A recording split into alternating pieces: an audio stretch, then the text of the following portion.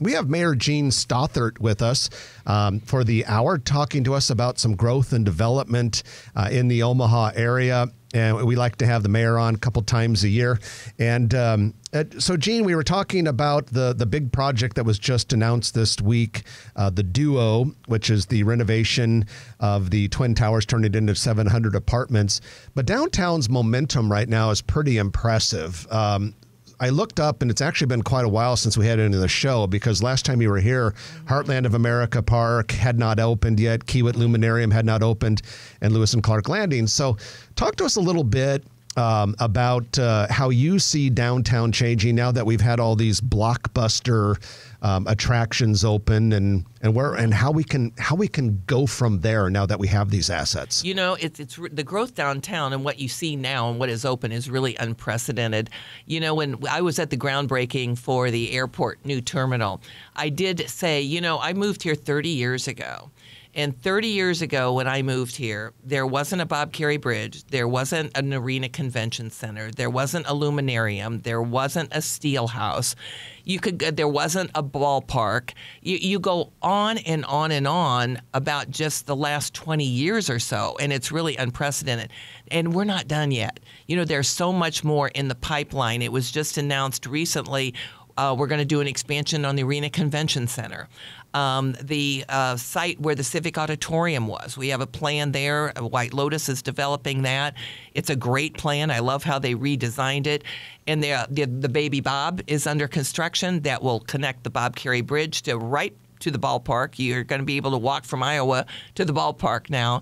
There's just a lot of things underway. And so the momentum right now is just unprecedented. The parks, for example, there's been estimated over 2 million people that have visited those parks downtown. And I remember when we first started raising them to street level where the Jean Leahy Mall was, people were complaining, saying, don't ruin the parks downtown. And now I'll tell you, August 18th last year is when all the parks opened up, the other Heartland of America Park and Lewis and Clark Landing. And just in one weekend, there was over 100,000 people. I drive by those parks when it's freezing outside and there's people there. The ice skating rink was tremendously successful. People were there all the time. So there's just more and more happening to bring people downtown, and there's more in the pipeline. Well, the proof is right there in that park. You see everybody from every part of town coming together. Mm-hmm. And that really is, I think, the first spark that's really going to set the precedent for the rest of the development downtown. Jeff, I know you went down recently and just couldn't believe the amount of people. Yeah. 2 weeks ago tomorrow, my daughter and I went. It was a beautiful Sunday afternoon, 3 o'clock in the afternoon. We went down just to take a walk around the park.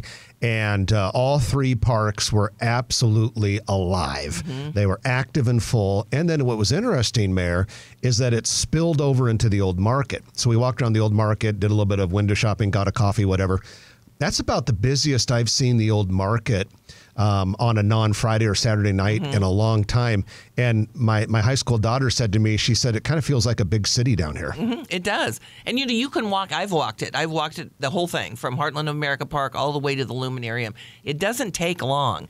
But the detail that is put in that park, and what I really enjoy seeing too, there's a lot of tables and chairs and hammocks and all these types of amenities in there. And nobody has done anything to steal them, to graffiti anything. People are so proud of it, they're taking care of it. And I love that. And it's safe, too. People feel safe. The lighting down there, on the pier, everything. It's really beautiful. And I'm glad people are enjoying it the way they are. But when you stop and think about it, with that luminarium there now and the big playground by the luminarium, there's just so much for everyone to do. My grandsons go down there a lot. My 6-year-old grandson, Raymond, told a group of kids the other day, my grandma built this. I had to say, keep it up, Raymond. Keep saying something like that. But had your hammer? Yeah, I know. But people of all ages seem to love it. And so it's a great attraction, and what is being built up around it is just phenomenal, too. And like I said, but there's more. There's more coming. Well, speaking of more coming, first of all, let me say this. Very few things are as intriguing to Grow Omaha listeners as skyscrapers. And so we've got this Mutual of Omaha tower under construction. It'll be the tallest building in a multi-state region. Everyone's super excited about it. I know as a construction nerd, I go and look at it every week and walk around. But once you get one new skyscraper, people start thinking, "Well, let's how about some more? How about some more?" And that leads me to a question I've been wanting to ask you.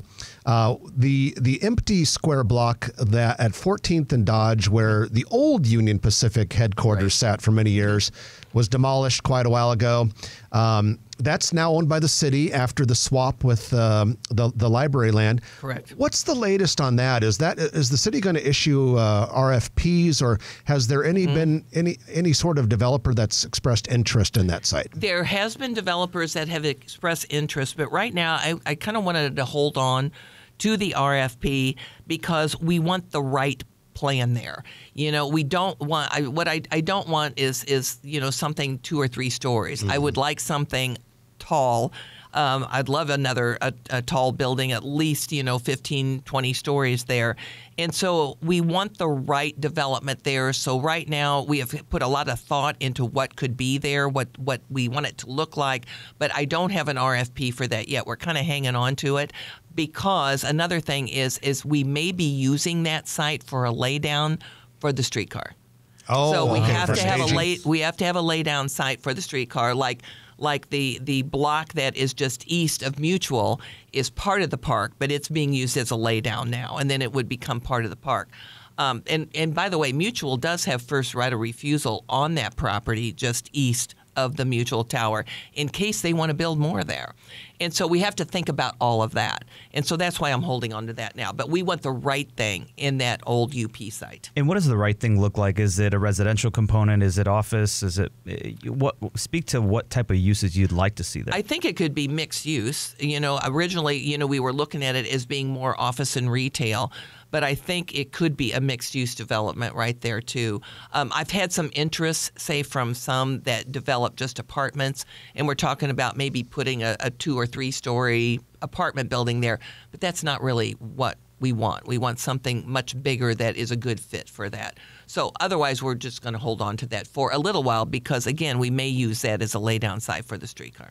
So, Mayor, when we have you on the show, it kind of reminds me of when we have leaders from the Greater Omaha Chamber on, insofar as we know you know a lot of things that are on the drawing board, and we would love to know some of that. But we also know you have to keep secrets.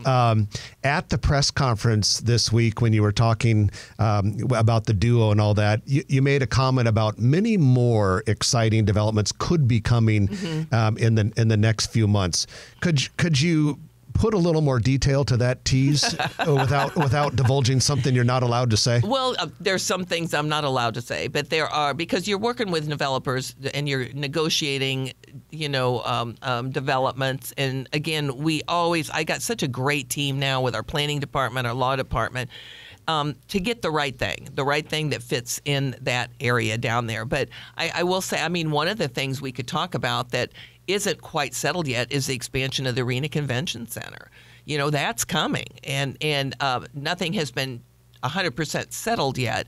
But we know that if we expand the meeting space in that Arena Convention Center, and we own it, we could get a whole new level of conventions, and we're losing out on a lot. We have 16 meeting rooms in that Arena Convention Center, and if you look at the 20 cities that are the largest cities that are competitors, we have the least amount of meeting rooms of all of them.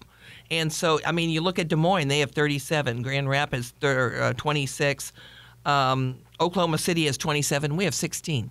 So the plan is to more than double that, add about 24 more. The plan, like I said, hasn't been 100% settled because it's what we're working on is how it's going to be paid for. That's a city-owned building. It will be paid off in 2027. The debt we pay on that now is almost $20 million a year. So that frees up a lot of bonding authority once that is paid off. But it'll be a combination of, like it was when it was first built, of the city of Omaha plus private philanthropy. That's Perfect. a very exciting project because, when we built the CHI Health Center, the focus was on size, ballrooms and trade show floors, and now meetings have changed and breakout rooms are becoming more and more important. We have the mayor of Omaha with us, Gene Stothert. And Gene, right before the break, we're talking about this expansion of CHI Health Center Omaha, more meeting spaces. Well, that could lead maybe to even a third anchor convention hotel. It definitely would. I mean, it would be needed. Obviously, we've talked about that a lot. If you recall, the city owned the Hilton. When I became mayor, I just felt like the city of Omaha did not need to be in the hotel business, so we sold the Hilton. So it's owned and operated by someone else now. But we definitely will, if we have more conventions and bigger conventions, we will need another full-service hotel close to the convention center. And I see that most likely being put on Lot B, which is the big surface lot right across the street, adjacent to where the Hilton is.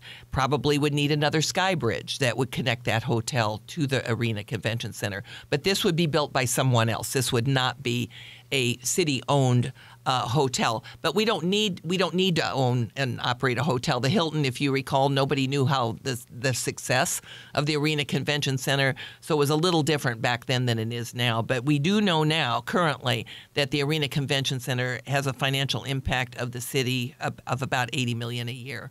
And so, I mean, there's a lot going on there. And so the increase of the meeting spaces is important. We will have to get a new hotel, there's no doubt. Now, the city of Omaha obviously owns the parking lots. B is across the street by the Hilton. D is the one that is north. That's an even bigger surface lot. And if we put another hotel on Lot B, then that could lead to developing Lot B even more. And if we develop Lot B and take up the parking, it's the city's obligation to replace that parking. So we would be building probably a very large parking garage on Lot D, which is the one that is north. And so, there's a lot of moving parts with this now, but it's not just the adding more meeting rooms, but it's replacing that parking, another hotel. So there's a lot going on that is in the plans right now. That's a Grow Omaha exclusive right there. That's true. We like that. And hopefully that would be a nicer convention style hotel to maybe upscale brand. Yes, more upscale, full service, obviously. And, there's plenty of those around. And so that's just something that's in the works right now, but something that we know will be necessary. I think there's a demand for another parking garage even today. I mean, just going down there, people knowing exactly where to go, I think it's going to be a great next step for them. But that Lot D, the one north, that's big. It's a big lot. And, all those season ticket holders, Creighton season ticket holders, you got to keep that in mind, too, because that's not a very far walk right across the street. It's on ground level. And we got to keep that in mind of who has season tickets and who's going to all those games because, parking on Lot D is a lot further away. It's a lot longer walk. And so that all has to be worked out. We're talking with Mayor Gene Stothert. This week, when you were interviewed after the announcement of the Duo project, the Twin Towers we discussed earlier, the topic of grocery stores came up. Yes. And we've all been kind of dreaming about a full-service grocery store in downtown Omaha for a long time. With the streetcar line coming up, there's more and more momentum toward that happening. You said something interesting this week, though. You said that from what you knew, it seemed like we were getting closer to that magic number to support that downtown.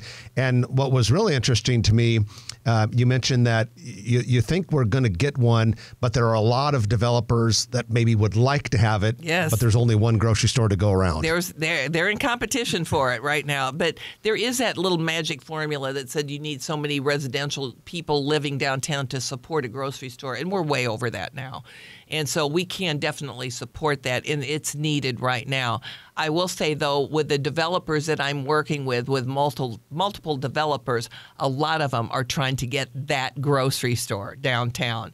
And so it's in the works. I will tell you, there will be a grocery store downtown. Which development it will finally land in, I don't know, because they're still working it out.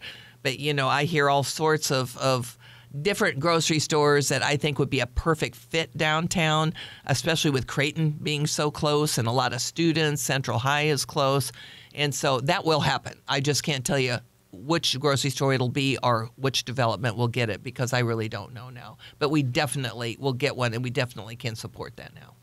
Let's talk a little bit about Crossroads. Just a couple of weeks ago, big announcement there. Woodbury Corporation out of Salt Lake City is coming into the market, playing a huge role. It's been a long journey to get to this point, but give us your assessment of where you think the Crossroads project is today and where we're heading. Well, I want to assure people it is moving forward, and it's bigger and better than it was before. I know I was asked recently, is it in trouble? And it's not in trouble at all. It had a period of time after Frank Krejci, who was the sole owner of that property for a long time, died. And he was the sole owner. And people asked me, 10, 15 years ago, what is the city going to do with Crossroads? We didn't own it. It was up to the developer, which was Frank. And then he had a partnership, which is about 50-50 with Chip James and Lockwood Development, and they were both working on that development. Since then, and since Frank has died, there's been some changes, but now the company Woodbury, you just mentioned out of Salt Lake City, will be the owner. They will buy the property. In fact, they're buying it in pieces right now, but they already have purchased some of the property, and the plans now show a redesigned, higher value development with a commitment from the city of Omaha to own and operate some new garages. So that means they'll take down that old huge garage there that's in the corner that isn't in that good of a position. Now, in the original redevelopment agreement that we had with Lockwood and Frank, it said the city was going to purchase that garage for $35 million, and we were going to own and operate it.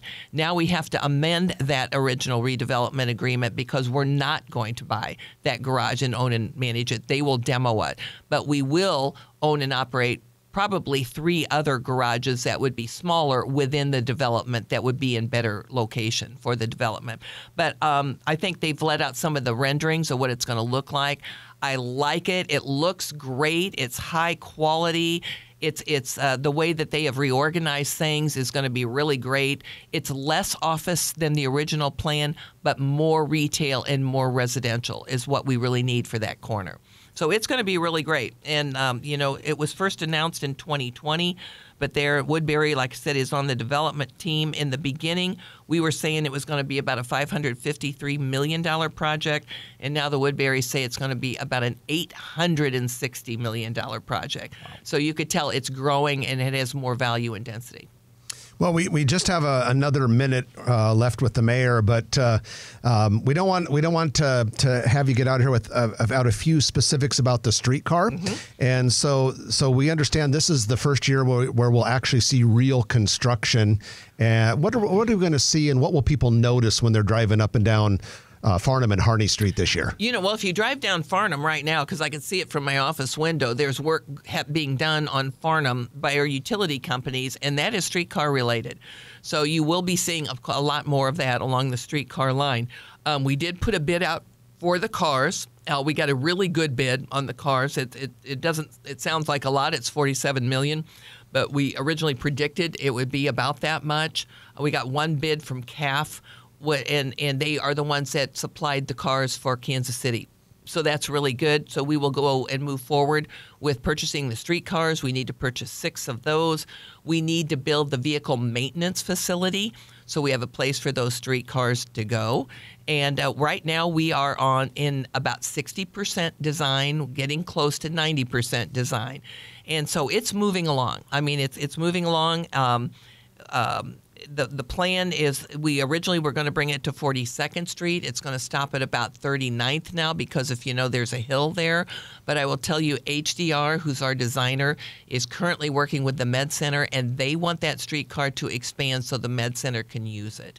And so they are working individually with HDR on that and will pay for that. The city's not going to pay for that expansion, but it will probably end up going to Saddle Creek. And so it's just an example of, as we move forward and the design moves forward, the interest in the streetcar is expanding. We originally were going to bring it down 10th Street and stop it at 10th and Mike Fahey, and we decided we would stop at 10th and Capitol because we're already applying for a federal grant to look at expanding that streetcar north. And it's a perfect spot at 10th and Capitol to go north to North Omaha, and eventually, and I've told them at the airport, keep it in mind that this streetcar is probably eventually going to get up to the airport, which would be great for Omaha, for people to land, jump on the streetcar. A lot of people that travel want to stay at the Marriott or the Hilton or downtown hotels. It would bring you right there. Well, there are some weeks we wish you had 2 hours of Grow Omaha. This There's is a one lot of them. to talk about. Yeah. There's a lot going on and a lot of good things to talk about. We'll just have to have you back, Mayor. I'd love to. Thanks. We always appreciate your support and taking time to join us on the show, and continued success to you and all of your team down at City Hall. And thanks for having me. I enjoy coming in. Thank you so much, Mayor. Our pleasure. Mayor Gene Stothert. If you like this video, be sure to hit those like and subscribe buttons. And remember, Grow Omaha is not just media. This is a mission. We are trying to build up Omaha and make it an even better place. We can only do that with your help. Share this video with your friends, neighbors, and family.